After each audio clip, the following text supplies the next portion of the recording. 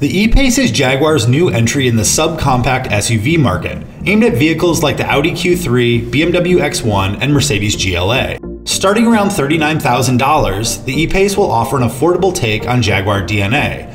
While Europe gets a selection of diesel engines, here in the US we'll choose between flavors of gas-burning 2-liter turbos, making either 246 or 296 horsepower.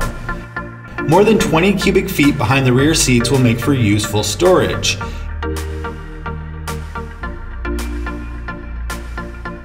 And though the cabin has a neat detailing, like a big infotainment screen and pistol grip shifter, it looks like tall drivers and passengers might be a little cramped. E-Pace goes on sale in the US in early 2018 and should provide a compelling new competitor for the segment. Stay tuned for lots more from the 2017 Frankfurt Motor Show today and all this week on Motor1.com.